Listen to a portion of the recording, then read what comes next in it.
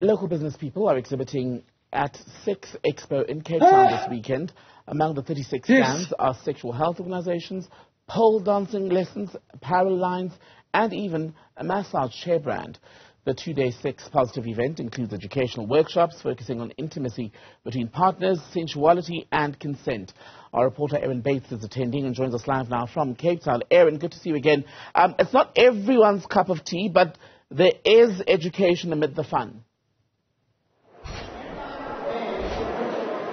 There certainly is, Tembekile. One could say this is a feast for the eyes.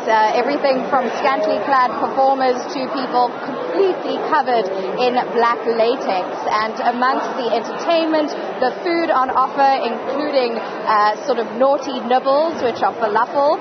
There are also those more education-driven stands and indeed professionals here at the Sex Expo. We spoke to a woman earlier who gave us her take on the event and what it means. Let's just have a listen to her thoughts. To remove the criminal charges because the sex worker right now currently in South Africa is criminalized. So many sex workers are identified as criminals. Two, we want to separate the criminals away from the sex worker because everyone is blaming the industry. We want to identify the criminals and let the law take course on the criminals. And secondly, we want it to be registered as an occupation so that the people can respect it and recognize it as the occupation, and the sex workers benefit from the labor laws like any other employees. And Erin, you've also got members of the public who are there and workers. What's their experience? In fact, that bite we've just heard around the legislation in South Africa on sex work. In different jurisdictions, of course, sex work means different things. In South Africa, it is still criminalized, and there are some legislative amendments which are in the works. And interesting timing considering this sex positive event is going on. Here's that woman I mentioned earlier who is amongst members of the public, many of them very curious and here to learn at the Sex Expo. Own yourself. Sex Expo. An education into a revelation into yourself. Stop hiding. Look in the eyes. Your eyes. So, maungalthand izala SCTICC bazokubonisa ukuthi umzimba ingqondo ayenza kanjani. And lastly, Erin, where you're standing now is in the exhibition hall. What's happening in there? Well, moments ago, Tembekile, there was some loud whacks as some spanking was going on. We're going to turn to more serious matters with Lenise Hendricks. She works with Marie Stokes. They have a stall here amongst those 36 vendors. Lenise, I wanted to get a sense of your work and why you've decided to be here at the Sex Expo. Okay, I'm Lenise Hendricks. I would just like to tell you a little bit more of what I do at Marie Stokes. So I am a call center agent. My job is to secure that you have a booking with various services that we do offer. Yes, and in the line of work that you're in, you've been in this for almost 14 years. What really stands out for you in terms of your experience and the knowledge you're sharing around reproductive health and sexual choice? Okay, that's a good question. So basically, as a mother, as a sister, I feel good bringing the word out for our young women out there. There's a lot of ladies that don't know about Marie Stokes, but helping them with family planning. We do offer various services like pap smears, breast exam, well woman packages, breast termination of pregnancy, just to have a safe service and so that they can feel comfortable in whatever they are doing. So it's just about bringing out the word. Lenise Hendricks there, Tembekile, just to give you a sense of what's happening here in the auditorium. It really is quite a range of offerings, everything from family planning, reproductive health to apparel.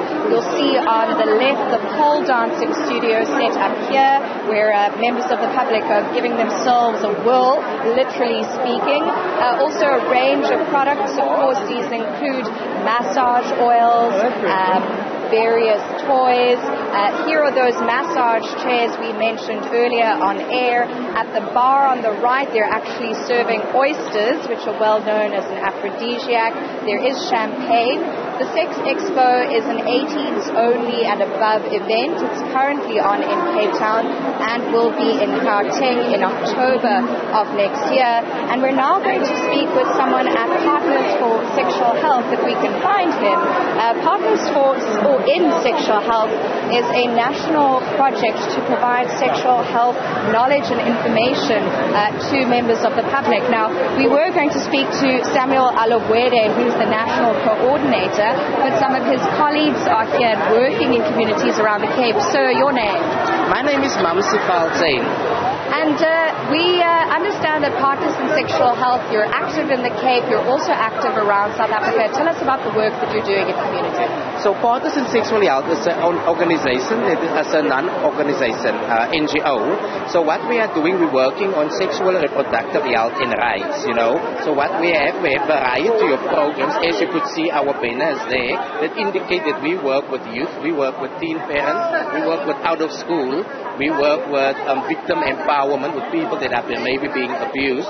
We also have like our PSH radio station. So with the PSH radio station, we give information out to the young people out there, just engage in them and allow a platform for them, because sometimes we can't speak up as young people, but what basically would happen with us is with the radio station, we actually allow a platform to empower through knowledge. So this is Partners in Sexual Health. As you can see, there's a lot of condoms, we have penises, we have vaginas, we have a pleasure bag. Like when we speak penis, we speak penis. When we speak anal, we speak anal, So we name it as the young people would understand it. Now, that is quite a delicate thing, obviously. It's important to have knowledge and to be able to make informed and responsible choices. Why was it important for you to be here at the Sex Expo? Yeah, so what the importance of this is actually to create a safe space also, you understand, for young people. And people are having sex as young people. Now, people fall pregnant. If we look at the stats, if we look at our pregnancy, if we look at HIV and AIDS, if we look at STIs, so that's why it's important for us to educate and empower young people to make sure to use a condom. You understand? To make sure to have safe sex, to make sure that you reach out for family planning as a young kid. Because if we look at stats, the man said sex, But the thing is, what we do, we try to prevent at least a pregnancy. We try to prevent HIV and AIDS and STI, and that's what we are doing as an organization. Thanks so much for your time. Tebekile, important obviously in the midst of all of this curiosity, excitement, sex positive learning, you could say, and exploration going on at the Sex Expo. There are also organizations like this. I know that Partners in,